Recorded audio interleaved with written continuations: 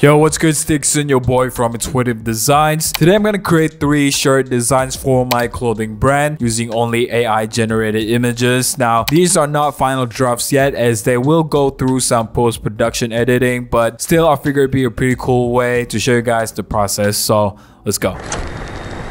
So there isn't a consistent theme for this drop since it's a capsule drop anyway, but for this design, kind of want to create something with the heavy Hajime Sorayama aesthetic. So a curvy gynoid figure with metallic wings easily comes to mind, and this is one of the AI images that I ended up with. The design will revolve around it, and right now I'm using Photoshop's generative fill to kind of extend the sides of the image, because as you can see, the wings are cut off very abruptly, which is not a good look. Now you can see that the image is more complete. So this is where Photoshop's AI comes to play. You know, this is just one of the many ways for designers to utilize AI in their work.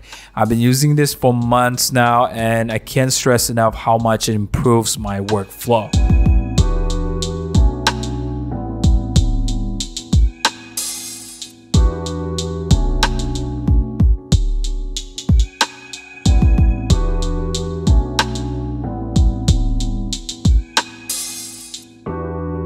After fixing the hand of the gynoid, now I'm fixing the left eye by copying the right eye and then mirroring it. Of course, AI isn't 100% perfect. You can't just take what it gives you and then call it a day. Sometimes these minor edits make a lot of difference, so don't be lazy when it comes to going the extra mile.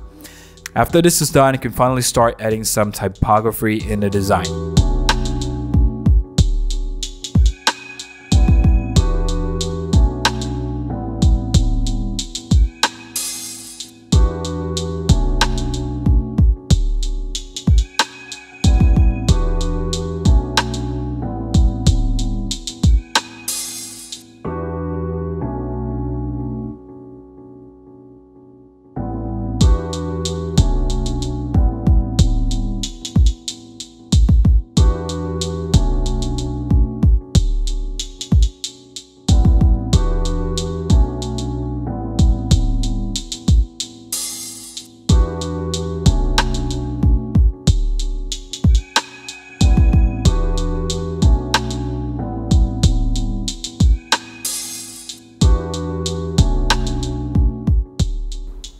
I don't specifically have any type idea planned in mind yet, so I'm kind of winging right now, but I do like the idea of having the text circling around the gynoid.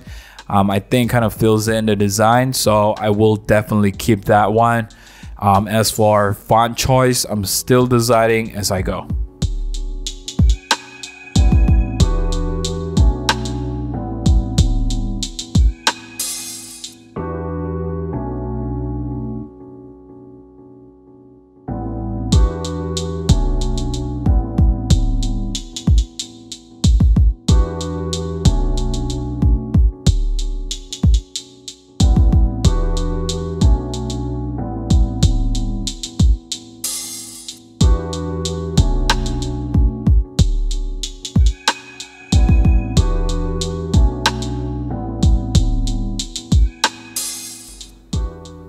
So guys, I'm pretty content with the design so far, although not 100% set in stone yet, but I've been working on this for a bit now, and I want to move on to the next design so that it doesn't cloud my mind too much, because I've been going at it aimlessly, which is not a good idea. So I'm gonna leave this design as is and then come back to it again later.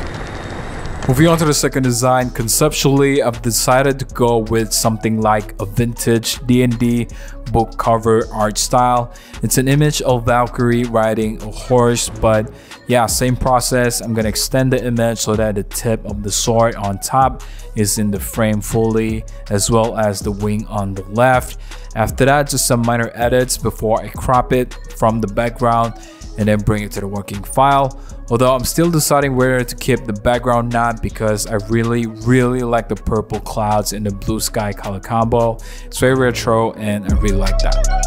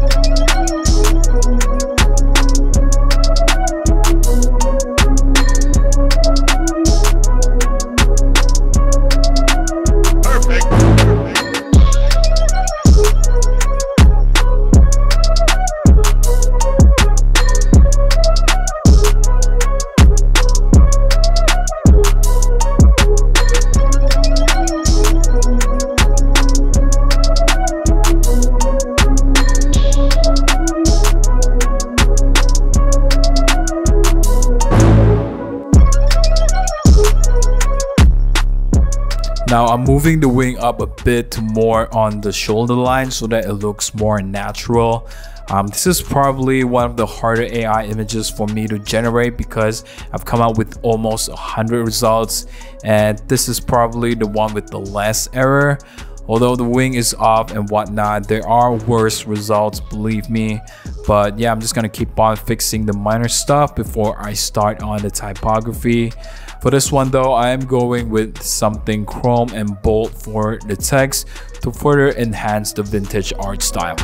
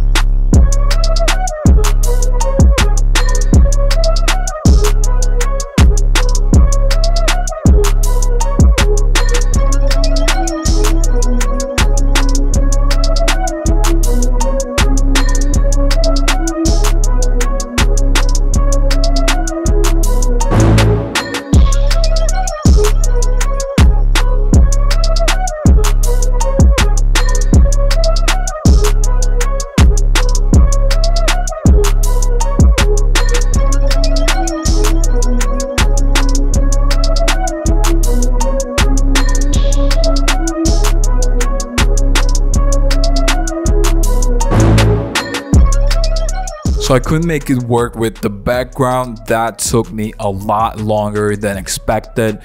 So I'm just gonna go with no background at all. But I still think that it looks pretty good right now.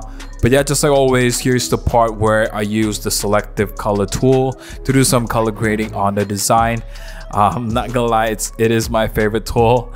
And then after this, I'll go to filter gallery and then add a couple filters before I move on to the main text.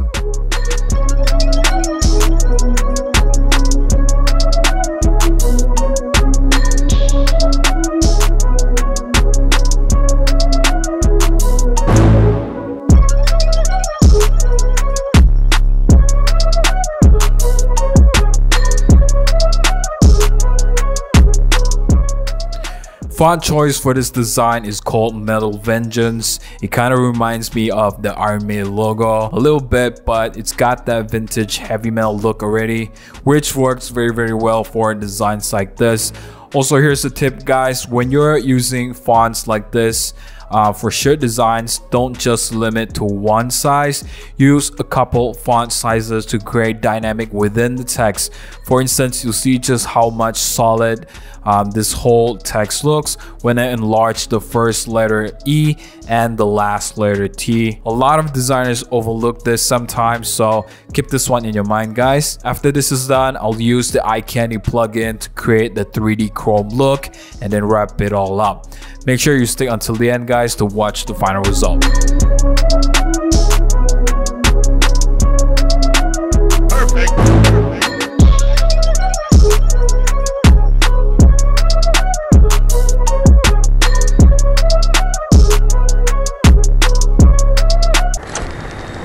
So the third and final design will have the same vintage theme as the second design. What's different is that I wanted to focus more on the text instead of the graphic itself. So I'll make the text larger to kind of give it more prominence. But yeah, it took me a while to get this AI image because I couldn't make up my mind what to feature as the main graphic element. The idea is to have the slogan message from another dimension. So the theme is supposed to revolve around that, but somehow I'm not sold yet. But yeah, I'll just wing it for now.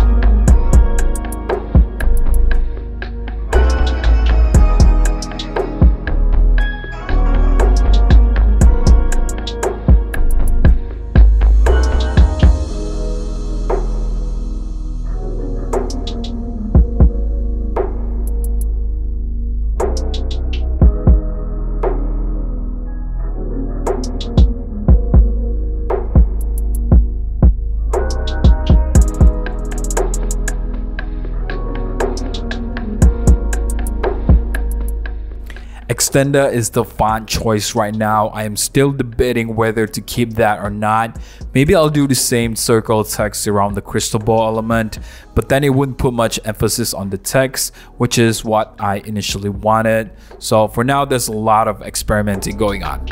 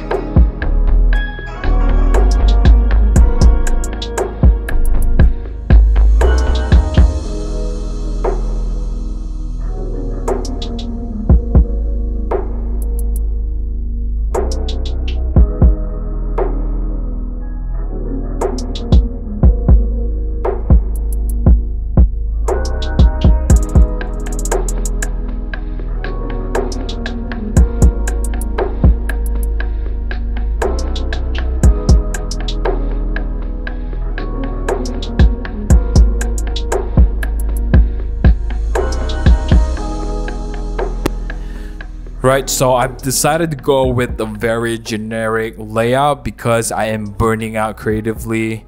I will revisit it again later on, but right now I'm adding this bevel and emboss look to the font. I'm gonna try to get that 3D retro look without using eye candy, so let's see if this works.